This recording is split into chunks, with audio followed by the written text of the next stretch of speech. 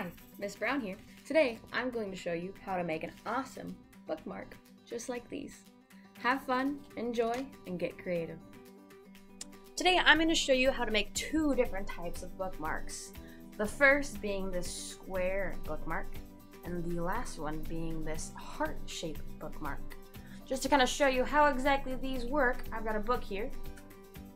I open up to any old random page, and if I want to save it, these square ones will fit nicely, just like this. And these heart-shaped will fit like this. Now again, these are just ideas to get you going and thinking creatively. So if you ever have a different animal or creature you want to make, go for it. If you have different types of paper on hand, you're more than welcome to do so. I've made a couple examples and I can tell you that any way you make this, it's going to be a lot of fun. First off, you're going to start with just a piece of paper. This is an origami fold, which requires a square sheet of paper. If you ever need to make a square sheet of paper, I'm going to show you this simple little trick that saves some time. You're going to take your paper and you're going to fold it up, just like this. You're taking this small edge and leading it up to the large edge. Now, you will have a little section of a rectangle and this large triangle. You can take this rectangle and fold this part off. We're going to actually end up cutting this part completely off of our paper. When we do this, we should be left with a square.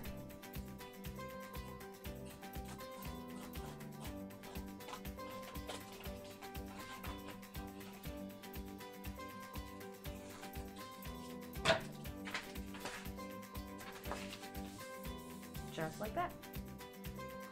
Now, to make our first bookmark, this square shape, you will leave your paper as is, folded. You're then going to take a corner with the edge of the fold at the bottom and match it up to the very top of our paper. You're going to do that on one side and the other side as well.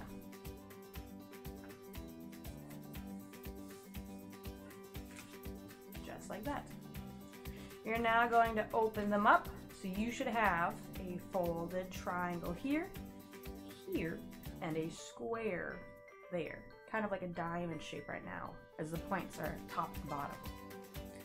You're then going to take one of those top corners, not both, just a single section of paper, and move it down to the bottom. And you're going to fold it just like this. So now I have created a triangle that fits between these two triangles.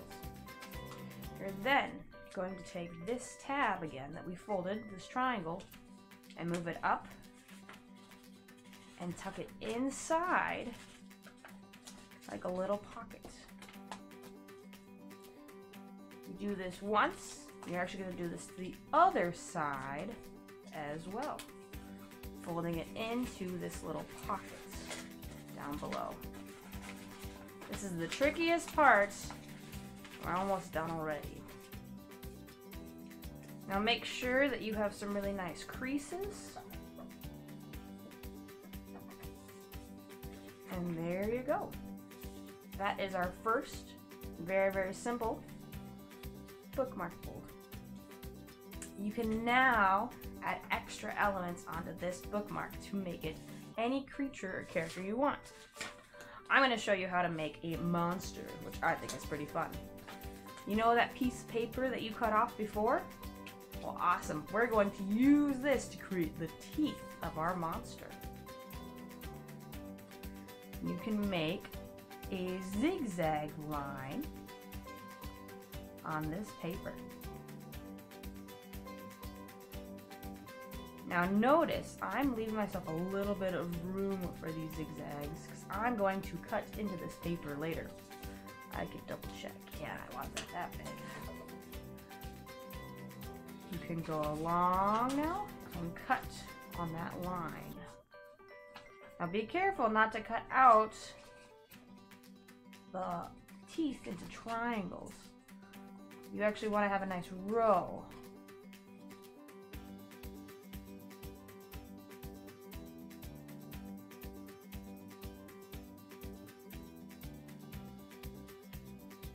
And there you go. If you want, you can flip it over so you don't see your pencil marks. That's how you make a nice row of teeth for your monster. I am going to draw some eyes and then color in this monster mouth to show you how it's going to go. If you want, you could cut out eyes and glue them on, but I'm just going to draw them.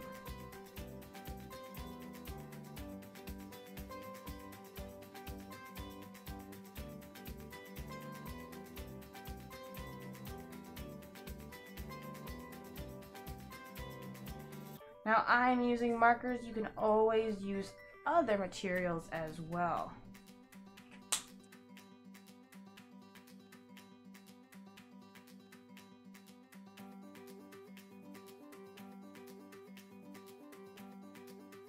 I'm putting a piece of paper, the scrap paper, underneath so I don't get any marker on my table. It's always good to have paper that saves you time and a headache later when you clean up.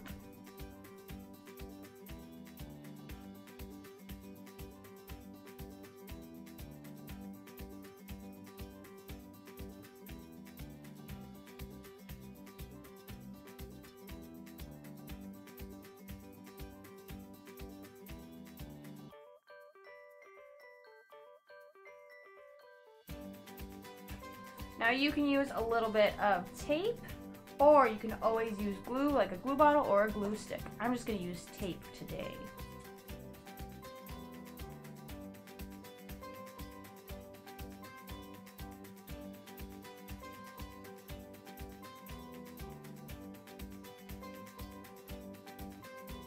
And there you have it. There is our monster bookmark, ready to take a bite out of reading. Now I'm going to show you how to make our next bookmark, which could be turned into a horse or unicorn or even a dragon if you so choose. First, you'll need another piece of paper. I again just have white office paper, but you can always use lined paper, which works just as well, or construction paper if you want to add color to your creation. We're going to again make a square piece of paper.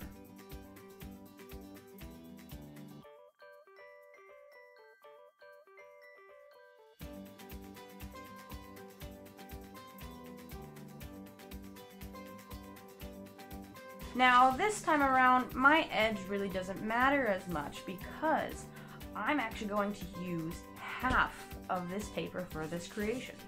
So now that you've made a perfect square, you can create half a paper by folding this any way, the hot dog or burger way, into a half. You're then going to cut off this half and just use this to create our bookmark.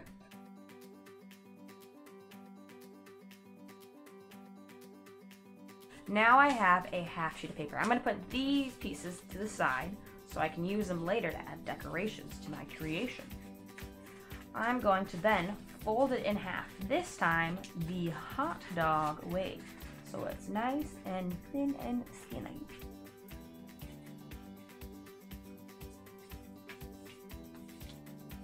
Just like that.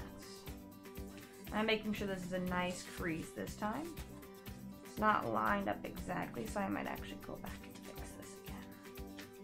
There we go. So now my edges are all lined up nice, and I have this hot dog shape. I'm then going to fold it again in half.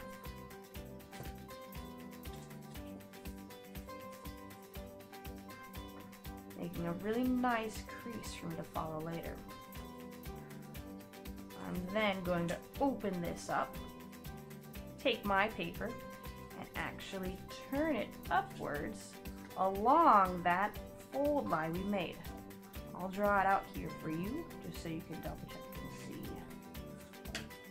Perfect. Folding up along that line.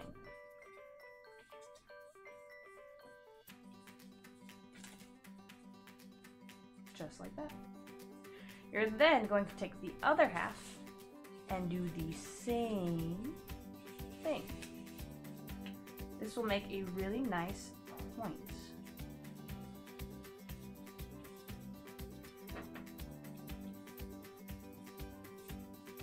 Just like that. Now this is where the fun begins. I get to kind of make the shape of my character's face. Now I've got two different examples here. You can fold it any way you want, but this is what I've kind of noticed. If I'm making a dragon, I think a really sharp fold is nice for its mouth. So what you're going to do is make that chin first by taking your paper and folding it in. Now I leave a little bit of a space. You could go all the way to the edge, but I don't need it that tight. So I kind of fold it just like that. And I'm going to do that on this side and this side as well. You'll notice now my paper almost looks like a heart. If you want, you could create this into a heart bookmark very easily by folding this edge there and there. But I want to make the shape of that mouth on this side. You're going to then take this edge and fold it in again. Now, if it's a unicorn, I think they look a little nice, more of a chin, so I actually kind of fold this corner again. But I'm going to leave it sharp for now to show you the dragon. I can then tape these edges right here, not this part. This is that little pocket that our book will slide into.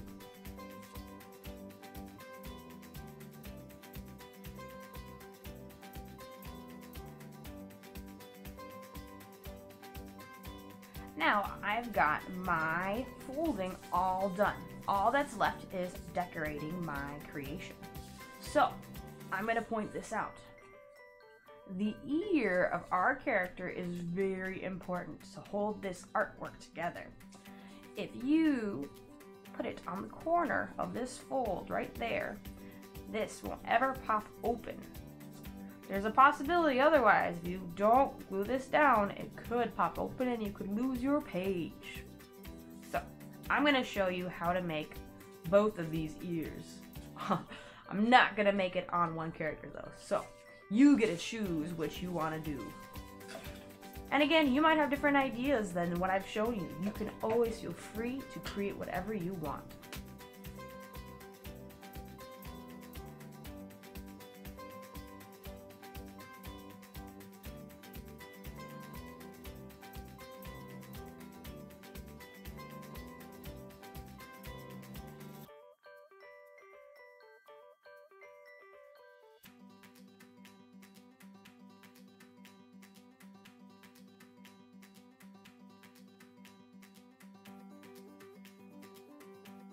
Now I'm going to show you how to make the eye. I like to make a very large circle. I think it's always easier to go big to small than it is to go small to big. So I make mine very large to begin with.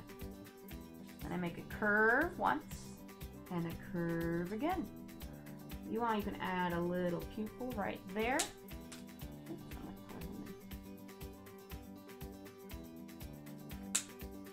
And color in any colors you want.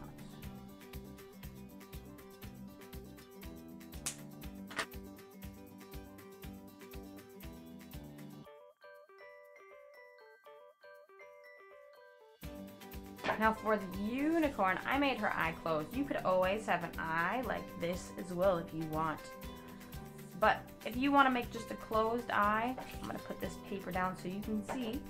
You can use a pencil first. And draw kind of a curve.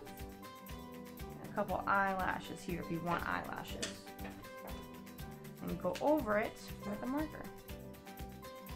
Or pen or anything you have on hand.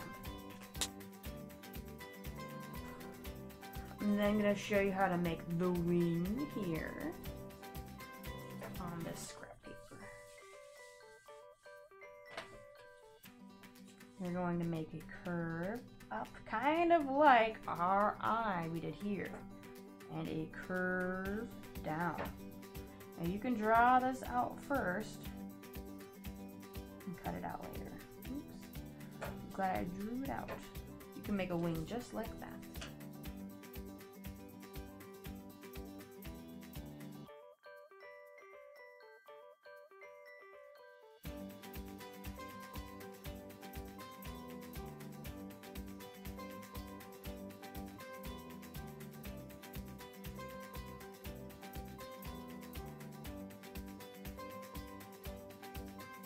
Now we're going to do the fringe and the spikes. So when I do my fringe, I actually like to take my guy and line up and figure out where that hair is going to line up on my artwork. I'm going to then take my marker, my crayon, my colored pencil, whatever you have to color. Oops, I'm going to use this as a back. Nope. There we go. And I am going to make it line up.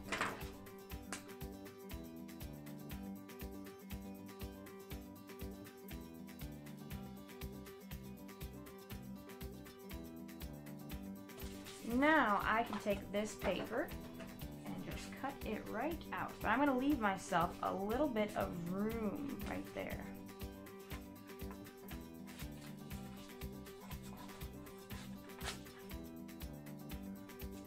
I'm going to line it up on my guy here, and I'm going to actually cut some of this off.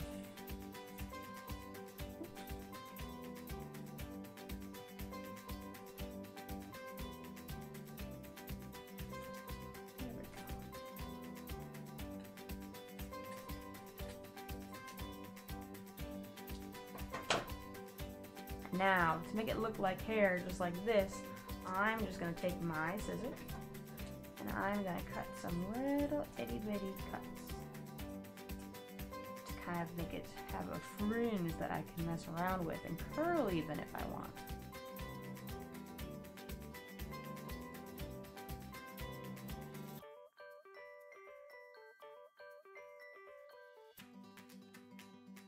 And I left a little bit of white paper so I can actually glue it onto the back of my guy like I did right here.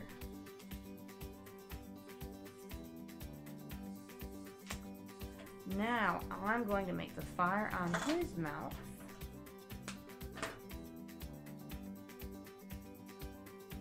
Which are just a whole bunch of curvy lines kind of sticking out like that.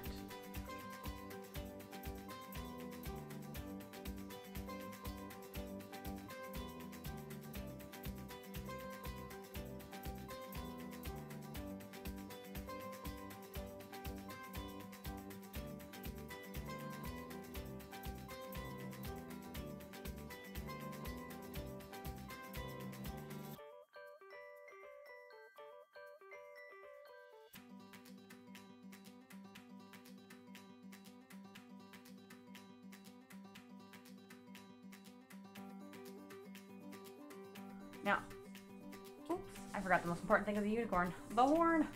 And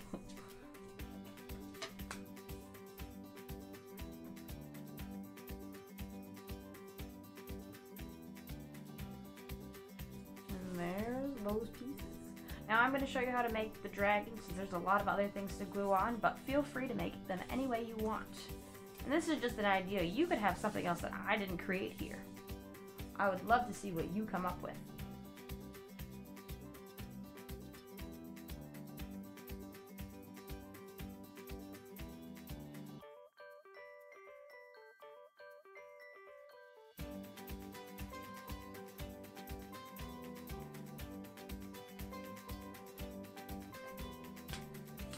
And how I draw this nose right here is going to be the same for both the unicorn and our dragon.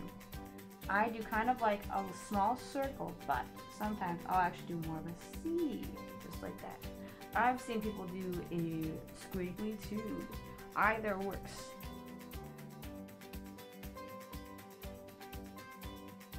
Now here's where I glue on the ear. Again, I'm putting it over the fold of this paper at the very top corner.